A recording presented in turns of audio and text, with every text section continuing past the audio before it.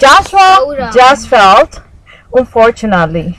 But the problem is, no matter what I'm telling him about his helmet and the padding that I purchased for him, because he fell twice before that, he's telling me, what did it happen, Joshua, in a place?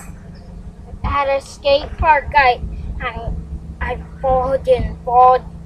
It was a crazy skate park. Never go with over there because I fell on my stomach a long time ago. So what happened? You don't want to wear the helmet and the padding because of that?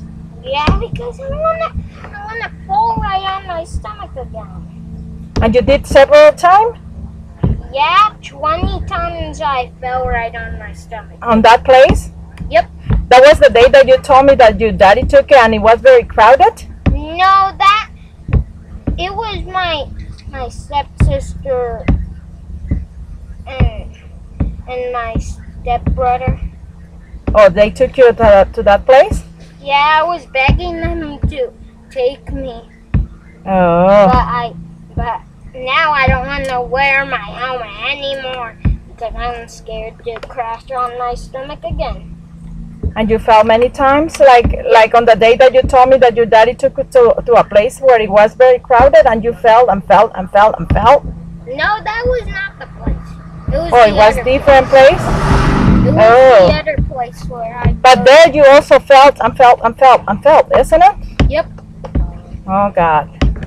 And then the next day you went to the park and you didn't fell at all? No, you were lucky? No, I didn't wear any helmets. I just ride it down anything with no helmet. But Joshua, you have to wear the helmet. It's safe. Okay? You have to do that. Okay, baby?